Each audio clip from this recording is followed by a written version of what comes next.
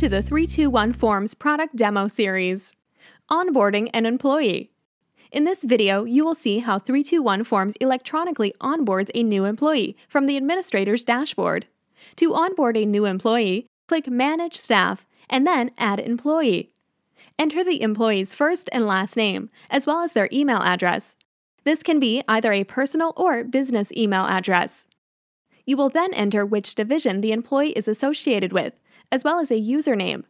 We suggest an employee ID or their email address.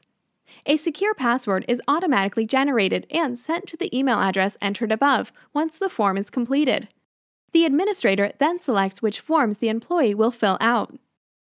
Many of the forms can be pre-selected by the division that the employee is associated with. The administrator can then select additional forms for the employee to fill out. For example, if the employee requested direct deposit, or if they're in another state and required a state-specific W-4. Thank you for watching 321Forms product demo series. 321Forms. Simple, intuitive, powerful.